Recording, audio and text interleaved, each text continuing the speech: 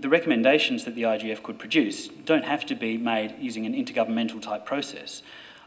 We don't have to say that the outputs that come from the IGF would have to be outputs of the member governments and the member companies and civil society organisations that attend the IGF. Rather, they would simply be recommendations of the IGF. They wouldn't be recommendations of its members individually. So we don't have to regard this as inevitably an intergovernmental process.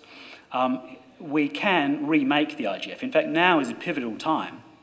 We have a second chance to really get the IGF right, because this is the time when we're considering whether to renew the IGF's mandate after its first 5-year term. So we can really remake the rule book, and we can see what has worked and what hasn't worked and say, look, if we're going to renew the IGF, which we think we should, there should be some changes made.